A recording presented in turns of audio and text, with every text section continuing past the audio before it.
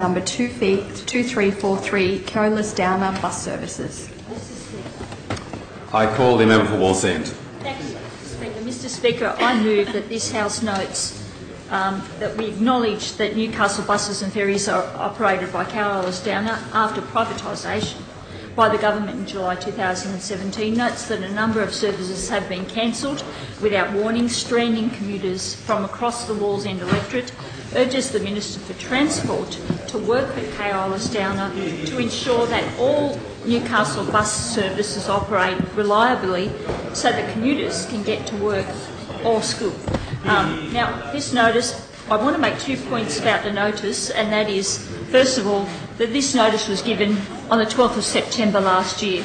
So it's been a number of months now that we've been really worried about the transport services that have occurred in the Hunter, and they're getting worse, unfortunately. So that's my first point. My second point is... Conversation should be taken outside the chamber. Thank you, gentlemen. The second point about the timing is the feigned outrage from the last notice of motion that was given just today. That was given yesterday. I've been waiting since September last year. That's what you call an important motion, one that you put up in the appropriate way and you wait for it to occur, like I am now. So this is an important motion. It's about public transport for us in Newcastle, and we're worried about it. Prior to the transfer of Newcastle bus and ferries to a private operator last July, many, including myself and my Labor colleagues, publicly expressed reservations about the proposal, even though the Minister promised the Newcastle a world-class transportation system. The experiences from the last few months have been far from ideal. Immediately after the changeover, there was a spike in many delayed or cancelled services. More than 300 bus services were cancelled in the Wallsend electorate alone, and which left hundreds of commuters and students relying on our buses to get to work or school, but they were stranded. They didn't occur.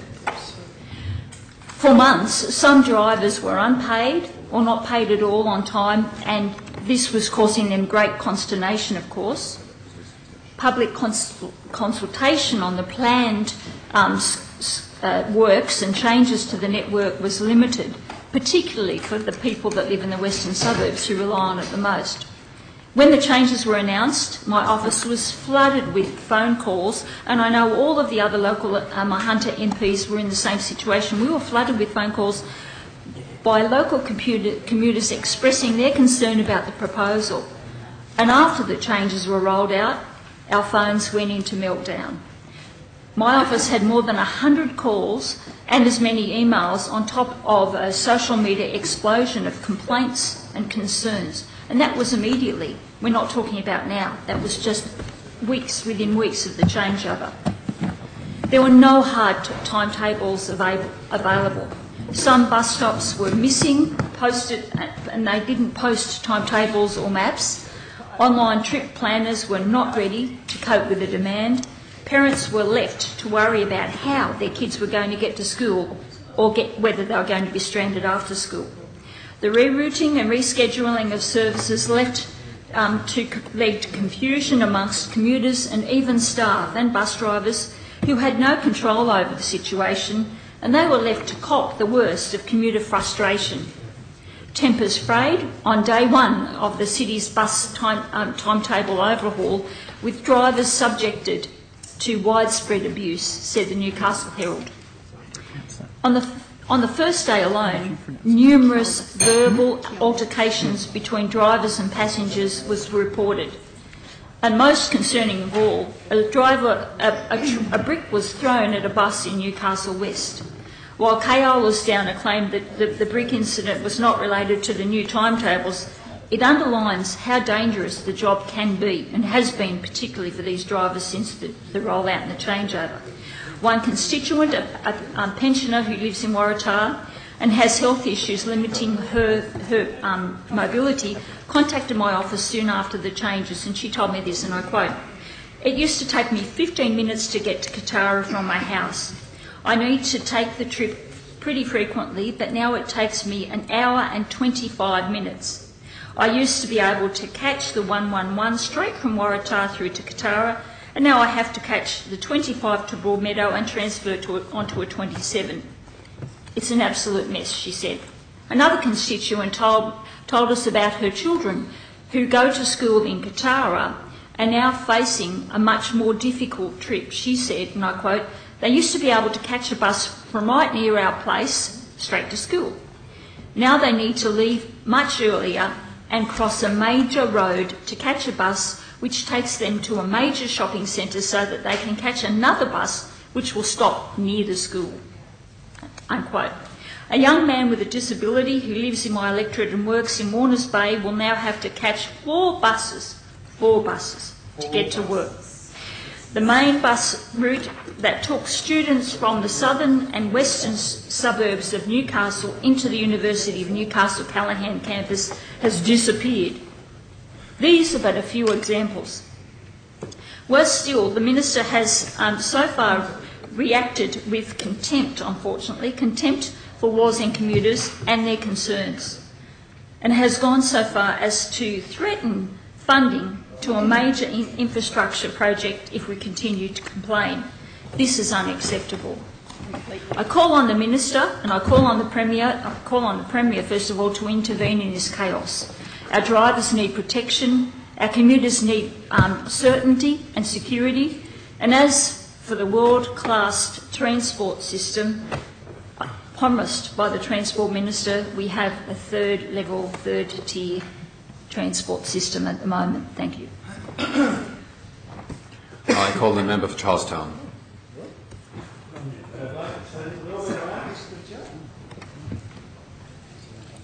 Thank you, Mr. Speaker. Doesn't get 7 minutes. No, 4 minutes. I Well, thought I'd try.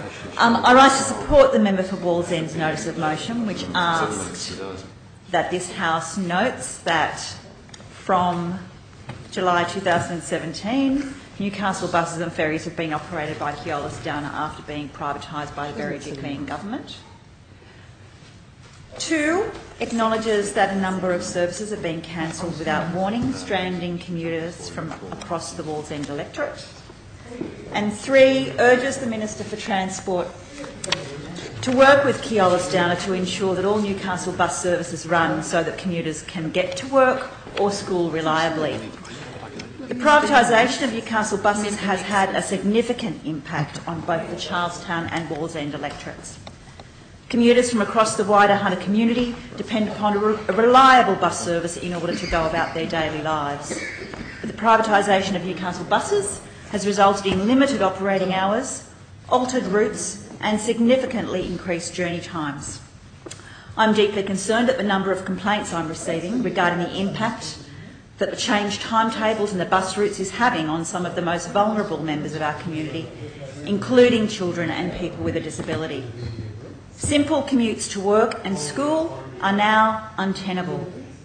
I've heard the experiences of people living with disabilities who have given up their jobs because it's just too difficult for them to be retrained in the new bus routes. A constituent of mine by the name of Jodie has had to give up her work in Hamilton as a result of the fact that she can't actually navigate the new system. It is just too difficult for her and she can't get private transport into her place of work. I met with a number of parents with children with disabilities, adult children with disabilities who are in the same boat. Increased private transport costs, more difficulty with those people being able to get onto buses and navigate multiple different buses. Then, on top of that, there's also school children who have been left with significantly increased journey times. Some people have even chosen to move homes because they no longer live within a suitable distance from a bus stop. I've had multiple constituents contact my office who have said they actually chose to live in a particular location because it was well serviced by a public bus, and those public buses no longer stop near, in fact, their homes. Commuters from across the wider Hunter region are losing independence, social interaction and money, all because of these outrageous changes to our public transport system. At a time when government should be pushing to encourage people to use public transport, commuters are getting back in their private vehicles. Public transport is an essential part of making sure that not only do we not have incredible traffic difficulties throughout our cities, but we also need well-resourced public transport for environmental reasons. And what's happening as a result of this privatisation and the lack of utilisation because of the bad routes is that people are getting back into their cars and increasing traffic gridlocks in Newcastle. Journey times are not only being extended, but also due to shorter routes. Now they include multiple changes and lengthy walking times. The abolition of many direct bus services has left young school students to cross major roads daily. Many of these children have also been stranded because of delays or missed connections. Prior to the timetabling changes implemented on the 14th of January that the member for Wallsend has spoken about, my constituent Rebecca caught the 3:20 bus, which travelled from her home in Warners Bay to Adamstown to get her daughter to school. Since the implementation of the new routes and timetables, Rebecca and her daughter now have to walk 20 minutes to Lake Fairmount Hutton and catch the 28 bus in order to be at school on time. They're leaving home at 6:45 a.m. and not getting home until 5:30 p.m. A 10-year-old girl trying to get to and from school. Rebecca, however, is one of the lucky few who don't have to catch multiple buses, risking delays and missed connections. The 3:20 bus used to transport many students from the eastern side of Lake Macquarie to a number of schools in Newcastle and the surrounding suburbs. These children are now catching multiple buses, and as I've stated repeatedly in this chamber over the past 2 weeks, the government needs to ensure that these children have a safe, direct service. Rebecca has spent the last 2 years planning work, education and other family activities around local public transport. Rebecca's now planning for her daughter to change schools, all because of the disaster that is Newcastle buses.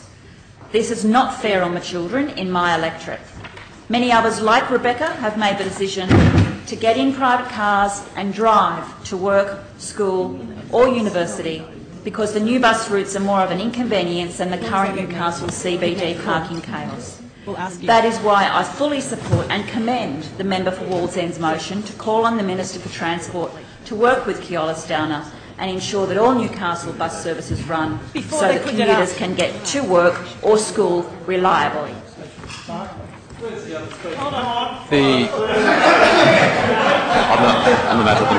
On the motion, I call the member for Oakley. I thank members of the House for waiting patiently. Of course, this is an important issue for those living in Newcastle. And I thank the member for Wallsend for bringing this motion to the House's attention. Now, unfortunately, I only have 4 minutes, but we might seek leave if I can speak for another 4, maybe 5, maybe half an hour. Question time is 2:15, so maybe an hour and 15, hour and 25. There is,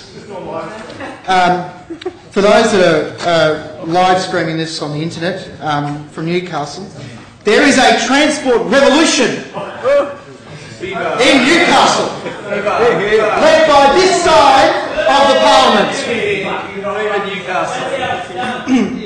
Well, that's taken a minute. We have a vision for Newcastle, to bring people back to the city centre, strengthen connections between the city and the waterfront, create job opportunities, Mr Speaker, provide more public spaces and deliver better public transport. Better public transport. 650 million in revitalising Newcastle program is helping breathe new life, a breath of fresh air into Newcastle. In 2017 was a year of major progress and change.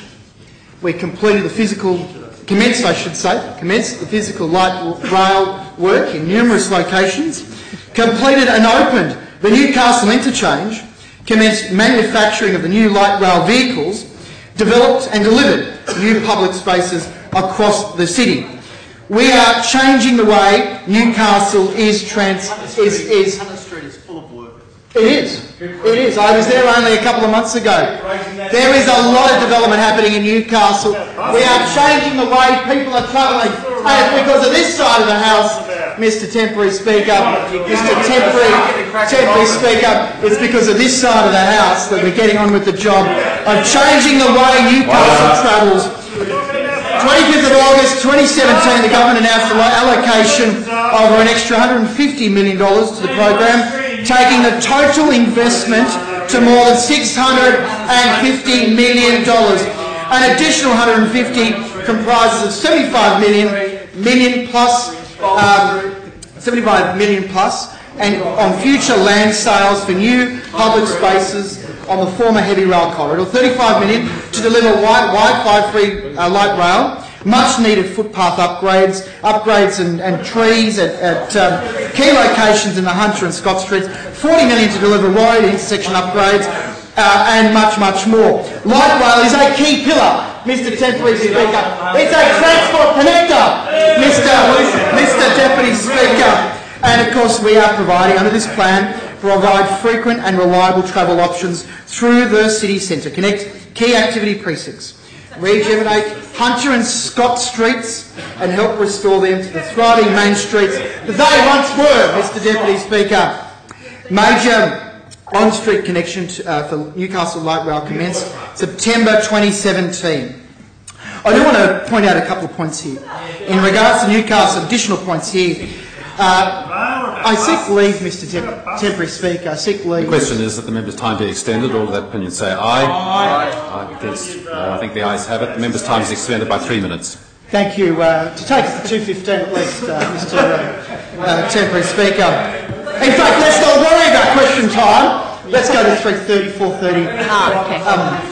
Can we just change the clock? Thank you. Newcastle Transport is a new model for public transport in Australia, with a single operator running multiple modes to deliver timetable efficiency, easy connections and locally based approach to ensure best services for customers. Evidence from around the world has shown a locally based multi-modal mode approach works extremely well in cities like Newcastle. Newcastle Government is working with the operator, Keolis, to transform the existing Newcastle bus and ferry network into a world-class service for Newcastle. Let's just repeat it for the dummies opposite. World-class service for Newcastle. Keolis is one of the world's largest and most experienced transport operators and has devoted enormous time and energies to designing and running services for Newcastle. We are in the early stages of a 10-year journey, Mr. Temporary Speaker, and we know there are a number of improvements which need to be made, and these cannot necessarily be turned around straight away. Keolis Downer is monitoring the performance. Mr. Speaker, can you control the other side? Protect me from these people. Put them on calls. Get them out. Kick them out. Keolis Downer is monitoring the performance of the new network closely and remains open to making changes as necessary when needed.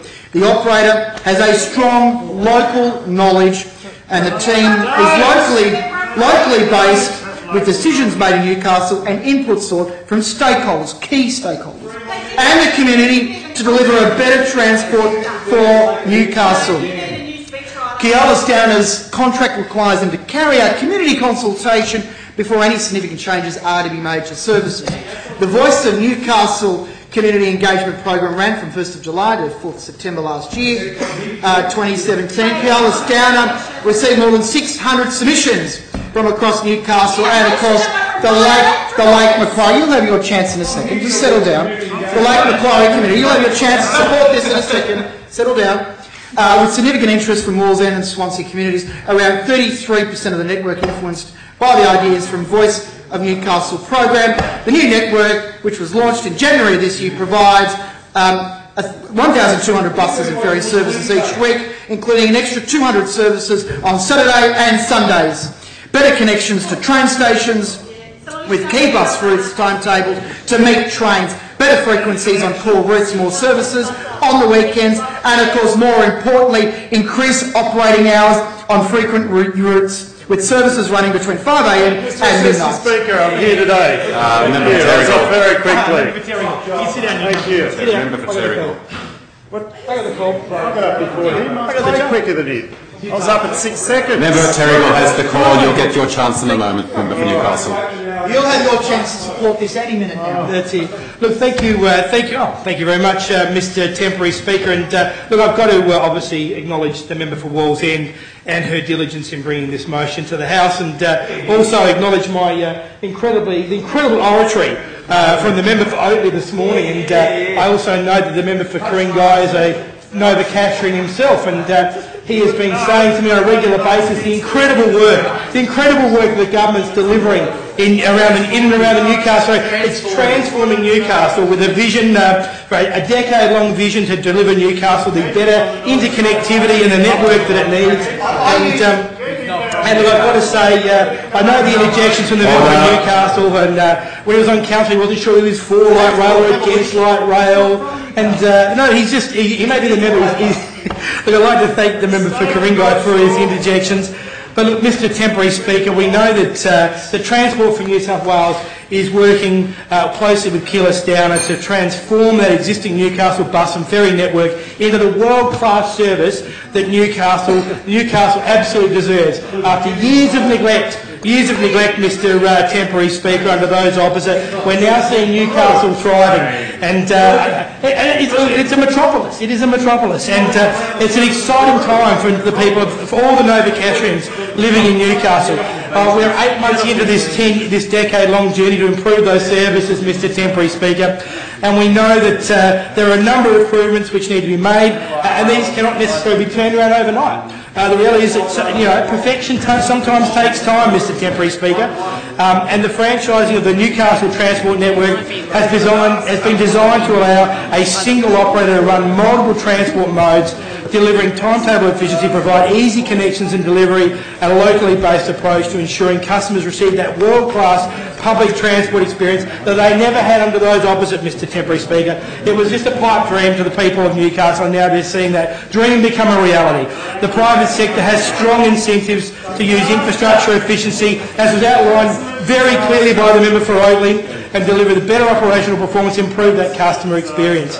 Now, private companies such as Keolis Downer are also able to leverage significant global experience operating multiple public transport networks, Mr. Temporary Speaker, to deliver the better outcomes for all the Nova Casherins. And I've got to say, it will be a very exciting time to be a Nova Casherin. We have been working very closely with the community to design that network that the locals do want. This government has been listening with the development of the new network, strongly influenced by the ideas of the Voice of Newcastle program. I mean, that's about that inclusiveness that this government is well renowned for, Mr. Temporary Speaker. Getting people to put their voices forward. The new network, which was launched in January this year, January 2018, provides more than 1,200 extra weekly bus and ferry services. And better connections between buses, trains, and ferries. Look, we know you hate light rail, so you'll have your turn in a minute. But 4 direct routes have been implemented, and the outer suburbs to the city centre. These services run every 15 minutes between 7 a.m. and 7 p.m. Monday to Friday, Mr. Temporary Speaker. Bus connections have also been improved between key locations such as John Hunter Hospital, the University of Newcastle, of which I visited on numerous occasions. Fantastic institution, and major shopping centres and beaches, Mr. Temporary Speaker. So they're just some of the connections that have also been improved between these locations. Interchanging is more convenient due to the timetable connections, with minimal waiting time between buses, ferries and trains. I know the interjection from the member for Swansea said she'll get her time to have her say in a minute. A well-designed integrated transport network will allow people in the future, Mr. Temporary Speaker. Mr. Speaker. I call the member for Newcastle. Thank you, Mr. Temporary Speaker, and I want to thank the member for Wallsend for bringing this motion to the Parliament. It is absolutely timely. In fact, and if I go back in time to when Mike Baird, the former Premier, came to Civic Park and he addressed 300 community members there who were protesting against the privatisation of the bus services which were going to come, and he said to us this would not go ahead if they could not promise better services. And people in the crowd said to him, well, we will hold you to account. And that is exactly what we're doing here today, holding you to account for a failed privatisation of Newcastle buses. It is an absolute disgrace. In fact, where is the member for Oatley? He wrote to me yesterday, in fact. He wrote to me yesterday and he said, we are having extensive consultation, he said. Well, I was out at Access Disability Services on Monday. They've been there for 40 years. They employ 100 people, 80% of which catch buses. And they said, we were talking to Keolis Downer and they said, we didn't even know you existed here. And they said, well, we've been here for 40 years and everyone else in Newcastle knows we're here. So extensive consultation? No. Improved connections, the member for Oatley said. The member for Oatley says improved connections. Well, let's see this. We've got a letter here from Kathy who says, well, my children travel 5 kilometres on a former direct route formerly from Adamstown to Georgetown. Now, there are several options, none of which are direct. Detour along Lambton Road, change the bus at McDonald's before backtracking to Taunton Road, waiting 40 minutes between buses. B, travel to the junction, Route 14, then get Route 12, make the back trip, or C, travel to Stewart Avenue, interchange, and then get Route 12 back again. Is that more direct? No, that's just saying we put on extra routes because we've cut one route into 4 routes, and now you've got to get 4 buses. So, we've put on so many more new services, everyone. And if you look at what's going on in reality, bus figures are going backwards. On-time running statistics for Newcastle buses have deteriorated. They've gone from 95% in July 2017 down to 79%. Measured mid-journey on-time running fell from 87% to 52%. Oh, here we go, and a note accompanying the graph. Keolis Downer says key performance indicators will target. It was recognised that we didn't actually meet our key performance indicators, but then they make up a whole lot of other excuses: congested impact, congestion, school formals. Oh, we've never had any school formals before. What's going on? Hey? Oh, I tell you, bus figures going backwards. Now we've got parents fear school travel shake-up because kids are being left on the side of the road. That's the problem, isn't it? My daughter from Melanie arrived at the bus stop at 8:22 intending to catch number 13 bus, which was due to stop. It didn't arrive. When was that? Nor did the next one arrive at 8:45. As you can see from the real-time data, her bus was late. The next one was 10 minutes late and appears to have overtaken the first bus that didn't even turn up. So what have we got there? But I think, I've got a letter here from Silvana that just explains it all. Public transport's supposed to get better, but it's a total mess. I've been catching buses for over 3 decades and not one complaint. Coming back from a time off in 2018, it's nothing but a nightmare.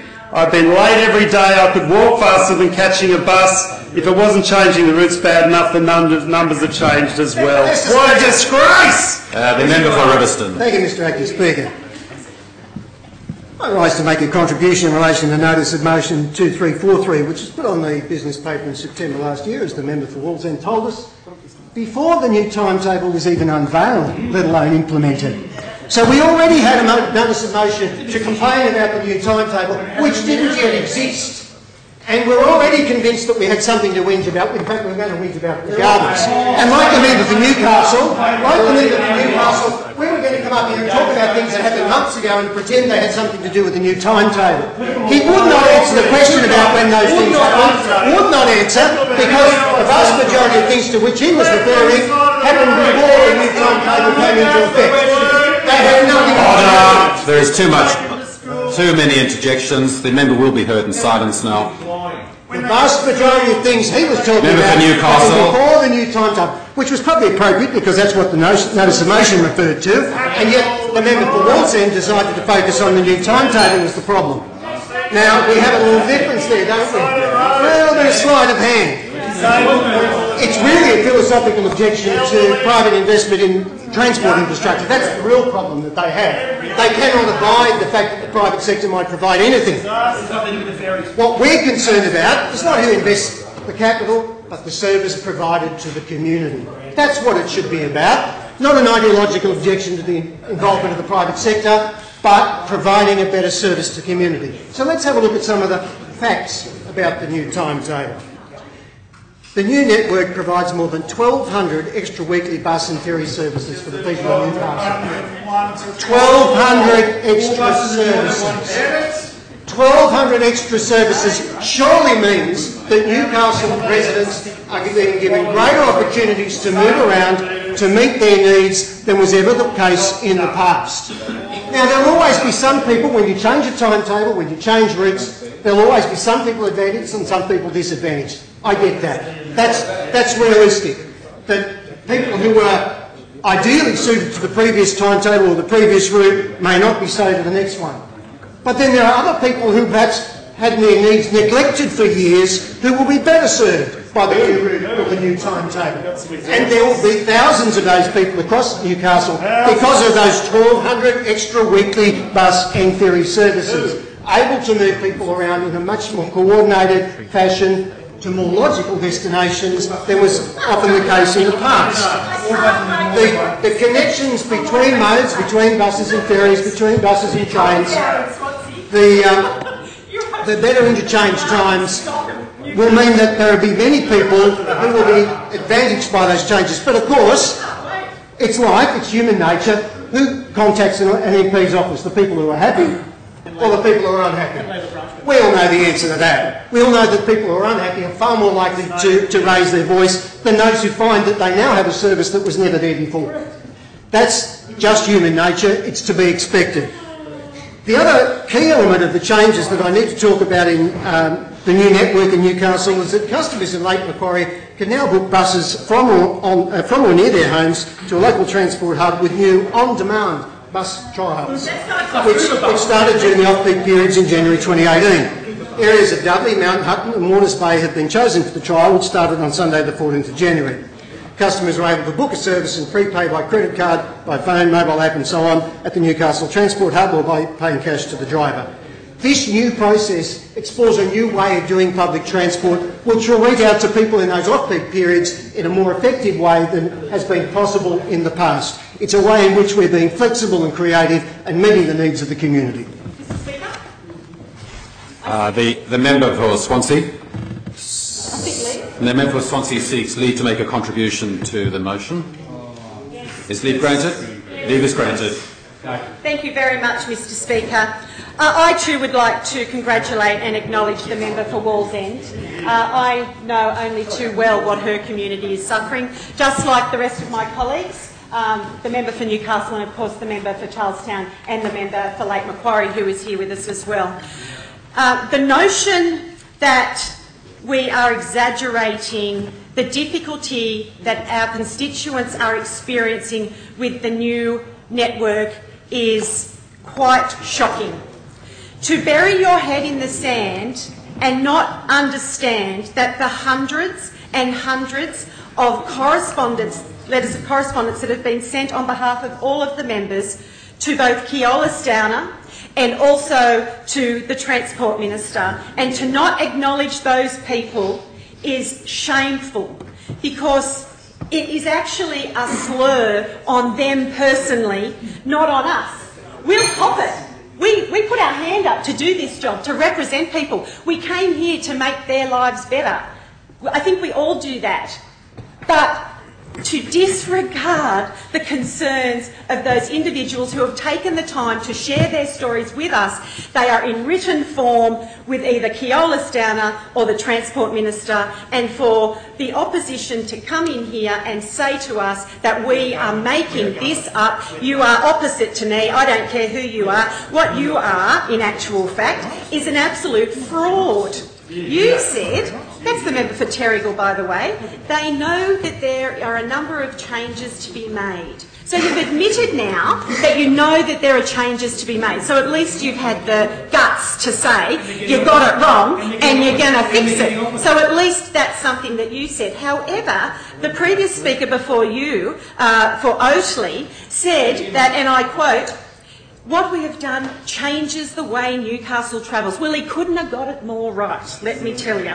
We've got longer travel times, connectivity does not exist, the inconvenience of multiple journeys and shorter operating hours. Now, I just want to go into a few. I can actually give you a personal example of all of these.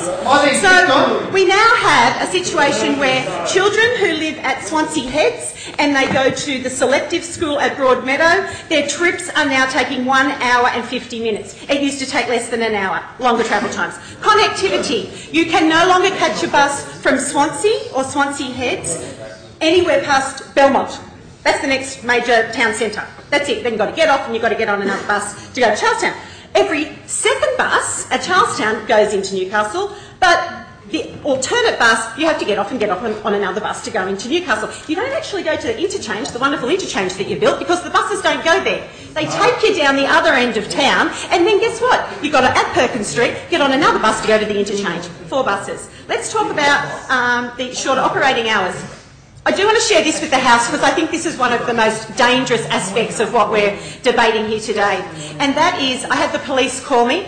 They were called to a bus, actually, that was heading north. There was a man on there who was creating a disturbance. Opposite, at another bus stop, was a lady and her 2 very young children. They had to evict, the police had to evict the problematic passenger off the bus. The lady was stranded. There were no buses actually coming now.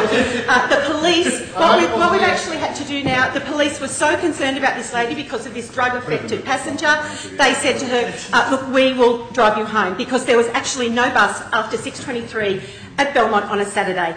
So what we've done now is, I think it's called cost shifting. We're now taking away from transport, and now the police are actually escorting our citizens around our electorates. Member's time has expired.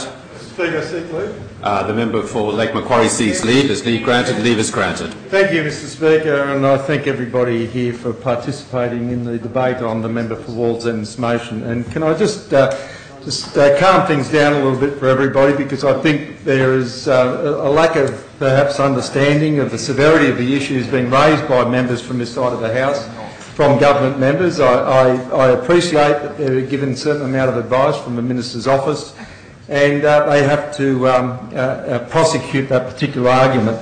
But the reality is that there are many stories within our region that have been articulated by the member for Wallsend, the member for Swansea, the member for Charlestown, the member for Newcastle, and they're not dissimilar from stories that I'm hearing in my own electorate.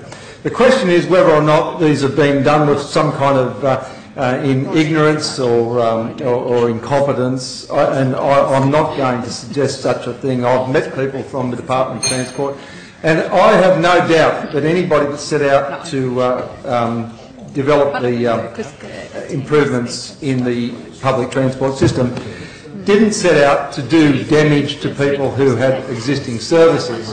But of course it is the consequence of those changes that occurred. I heard the member for Oakley and the member for Riverstone talking about, of course, if you're going to add new services or change them, there's going to be, if I can paraphrase, there's going to be winners and losers. And yes, that's the case. Perhaps there have been people who have been ignored for far too long, and we would all agree. I'm sure we've all written, as we have around the House, asking the Minister to extend bus kilometres so that we can add into our communities. But it's another thing when we actually take away something from communities where people, individuals, families have invested in that particular area because of an existing public transport system. So this isn't just a simple matter of saying, well, somebody 1 kilometre over or something like that have now got something they didn't have before. It's nice for them, but they didn't expect it then, even if they were asking for it. But somebody who's purchased a house, or I can give you a very good example in Cardiff South, an ageing couple, they're still quite fit, they're in their probably late or mid to late 60s. They've lived at the house for quite some time. They've actually invested in it to bring it up to scratch so that they can age in place. It's a perfect location for them. It's a very, very substantial investment they've made. The bus route that is just across the road, the bus stop from them, they can actually take to a destination just up that line where the woman's mother is in an aged facility. And that same line takes them on to Garden City, to Katara, where there's medical services and other facilities they want. Now that's gone. They now they've got an option of catching a bus if they go for a walk. Of course there's an option for a bus, there's public transport for them. But it's not going to be an option as they age in place. And therefore they're looking at now, what do? They're going to have to sell and move on. Are they going to buy a car in the interim because they didn't need the car? And I'm hearing this story all the way along. So all these people have lost opportunities, and we have many examples of people with special needs who are missing out. Now, did the Minister set out to do that? No, I don't believe that for a moment. When he's talking about an extra 1,000 services, did he sit down there and divide the services up to work that out? No, I don't think he did. I think that he's actually genuinely proud of what he's delivering. But what we're hearing from the members here cannot be dismissed. This is having a huge impact on our local community, and I'm very pleased with the meeting I had with transport officials yesterday, where they've indicated they are willing to look at these changes that might be needed. So I'd just like everybody to realise that this is a genuine issue. Thank you. Thank you. The Minister? Can I seek leave to... Minister? Yeah, seek leave to make the Minister seeks leave to make a contribution. Leave granted. Leave granted, Minister. The Minister has the call. I've obviously observed the debate upstairs in my office, and I want to thank all members for their contribution. Sorry I'm short of breath, but the lapse line will do that to you. But I want to thank everyone for their contribution and acknowledge what the member for Lake Macquarie just said. He's right. There is an opportunity for the network to be reviewed, and that was again indicated to him, and all members should be aware of that. Because ultimately, when any timetable is bedded in, the aim of timetable adjustments is obviously to maximise the benefits for the maximum number of people, recognising that some people will be affected. It's fair to say that when you have a network like we watched with Newcastle, where over a 4-year period there was a drop in patronage of around 14% in terms of the number of people catching public transport, that's a network that's not working. And we all want to see people utilising public transport. Very pleasingly, and based on this data, what I would say is that we are starting to see some positive signs in terms of it. So the patronage figures that the department's provided to me, and that's a monthly comparison in terms of that patronage.